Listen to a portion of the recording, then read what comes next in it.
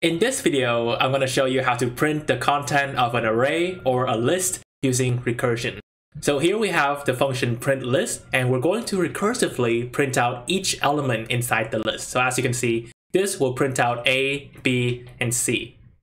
The first step to writing any recursion is to draw the recursion tree, and let me show you how to do it.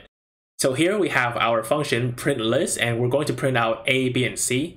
So if we have this list here, we're going to print out the first one, which is A, and then we call this function again. So we have PrintList,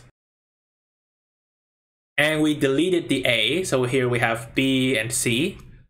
And then this function will print out B, so it will print out the first element of the list, which is B. And then we call it again. We move on to the next one, which is C, so we only have C in here. And then we print out C. And then we call it again. And this time, after we remove the first one, this list is empty, and this is a sign telling us that we need to stop the recursion. So this recursion is stopped, and as you can see, it prints out A, B, and C, which is all the content inside our original list.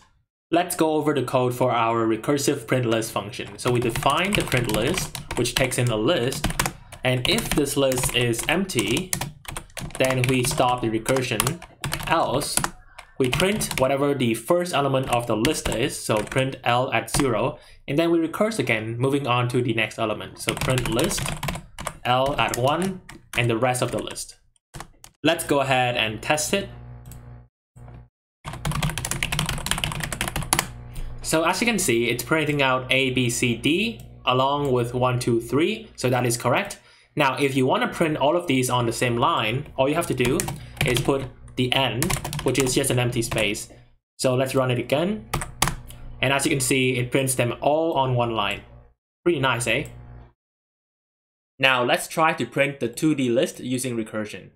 The algorithm actually stays the same. So we're going to define this print 2D list, which takes in a 2D list. So if this 2D list is empty, then we stop the recursion. Else, we're going to print each element of the list. And each element is actually a list itself. So all we have to do is use the PrintList function that we just wrote. So we're going to print out the first element of the 2D list, which is a list itself. And then after we print it, we should skip down a line, and then we recurse again. Let's go ahead and test it. So print 2D list, and we put in the list L, which we define up here already.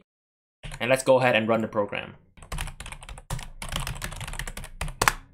So as you can see, it prints out this 2D list, which matches the list that we already defined up here. So this means that our code is correct. And that is basically it for today. I hope you enjoyed this video. If you did, please hit like and subscribe if you want to buy me a coffee for free. In the next video, I will show you how to find the length of an array or a list using recursion.